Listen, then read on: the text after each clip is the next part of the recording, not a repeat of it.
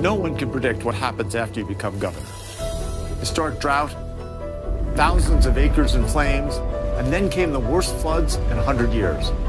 And the mass shooting in a movie theater once again tore the heart out of our community. I've promised Colorado families that we would rebuild our communities better than before, and that just offering thoughts and prayers would never again be sufficient. I'm John Hickenlooper.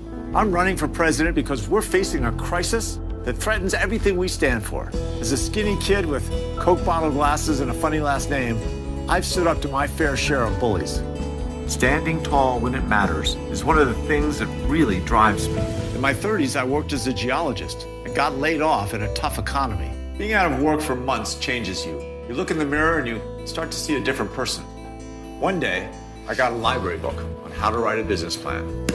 An abandoned warehouse in a forgotten corner of Denver. Became a successful group up. Hey, Gov.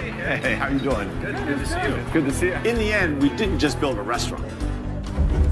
We created a whole neighborhood that never looked back. At the age of 50, I was elected mayor. We transformed Denver into a national model for what a city could be. Then, during my 8 years as governor, we did the hard things families needed. With a divided legislature, we got health care coverage for nearly 95% of all Coloradans.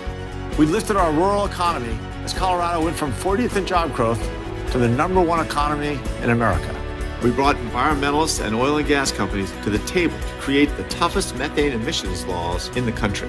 Then, we beat the NRA by enacting universal background checks and banning high-capacity magazines. I'm running for president because we need dreamers in Washington, but we also need to get things done. I've proven again and again I can bring people together to produce the progressive change Washington has failed to deliver. Join me, and we'll repair the damage done to our country and be stronger than ever. Come out to Civic